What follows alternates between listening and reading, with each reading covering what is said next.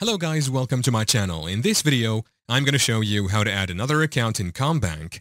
It is a quick and easy tutorial, so let's get into it. Let's first go to our CommBank website. So go to your favorite browser in your PC. I will use Google Chrome for this. Once in here, just type in CommBank and enter to open it.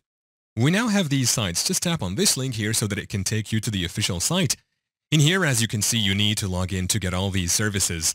Do so by tapping on this log on button. I don't have an account, however, here are the steps that you need to follow.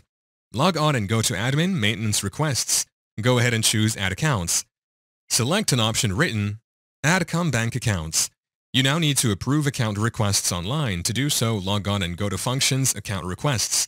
Select the request you wish to approve. You will need your security token and click on Approve. Service administrators should use the account requests dashboard to view, track, or cancel requests. Yeah, that's how to add another account in CommBank.